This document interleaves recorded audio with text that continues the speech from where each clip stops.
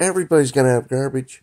Do you focus on your garbage, or do you put your garbage in the garbage can and keep moving on with your day? Or do you think about the garbage you put in the garbage can 10 times a day? Oh, that sin thing, that's what it is.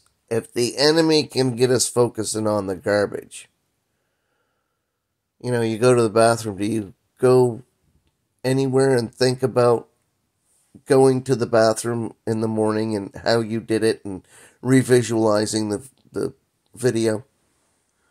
No, you never do that. Do you ever think about when you put something in the garbage, only if you put something in the garbage you shouldn't have put in the garbage? Do you think about it? Oh my God, what a metaphor. The metaphor of garbage and the toilet and the sink. Washing your hands. You wash your hands, you walk away. Do you think about it 5 hours later? Hey, I washed my hands 5 hours ago. No, you don't. But did you do it? Yeah, you did.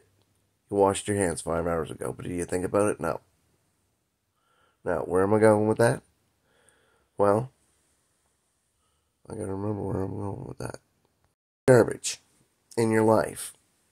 If you're doing the word, you focus on the word. If you're doing garbage, you focus on the garbage. But when you can focus on the word that you're doing in your life, and you focus on God's good, and you're focusing on the things of God, no matter, you got garbage, you're going to have to take a crap. You're going to have to put stuff in the garbage daily. But you don't focus on it. Where's the focus? Where is the focus? That's what you want to, because the enemy's going to want to get you distracted by telling you you're not good enough, and that's the only way sin can come back in. But if you're in the Word of God, if you're actually in the Scriptures, and it's Christ in you, the hope of glory, and there's no condemnation in Romans 8, and there's power in Romans 8, big time oh my God. And so the enemy wants us to be sin conscious. God doesn't want us to be sin conscious because we're righteous. And you only understand that once you get enough truth to know that you don't have to think about sin. You work on your righteousness and you will sin less and less. And that sin, you go, and it's not sin anyway, it's just broken fellowship. But the more time you put in the Word towards God and for your love for God to give His Word and to have that relationship with God through Christ Jesus, the less you'll be doing the other stuff, and the more glory of the Word you'll see. Oh, the boys that are in the Word all the time, and people go, how can they do that? Because it's a discipline unto a world unknown in the physical arena. How you like that? The things of God are reserved for the children of God. The natural man receiveth not the things of the Spirit of God, for they are foolishness unto him, neither can he know them, for they are spiritually discerned. That is a truth that you cannot get around.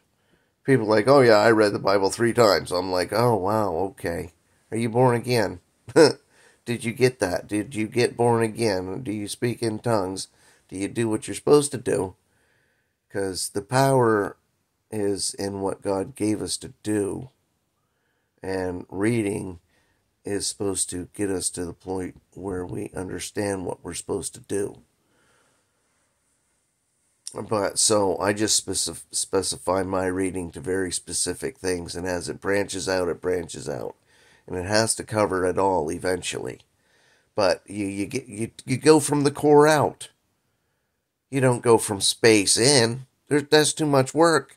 You go from the core out. You get the core first of the word, of what you need to know, so that you can go where you need to go every time. You got to get the core teaching of understanding right where it's written, in the context, used before. Yeah, this is all disciplined understanding that God needs you to know. Dispensationalism. I don't touch on dispensationalism. It's no such thing. Everything has time periods. Everything has a lifespan. The from beginning to end, has 7 different categories of lifespans, and they call it dispensationalism because they want to categorize it because they don't understand how important it is. When you get the importance of that down, because you want to read what's written directly to you in this administration, in this time frame that you are living in. I can't do anything when I'm dead in some other time frame. I can only live within myself and give while I'm here. When I'm dead, that's it. It's over. You don't get any more opportunity to live for or against God. Your thoughts are perished. You're not going to think another one. And yeah, you're not thinking any of the past. It's done when you're dead. That's why I've got a time frame. You've got a time frame. Dispensationalism. Your life is a dispensationalism. Gee whiz, the span of life, the span time of life is a dispensationalism. You only have so many years to do what you're going to do for or against God on this planet. That's a dispensationalism right there. Ain't that something? So, you want to try to get away from dispensationalism, your life is a dispensationalism. Golly, people. Think outside the box and don't be duped by religion. In the name of Jesus Christ, to God be the glory. Amen.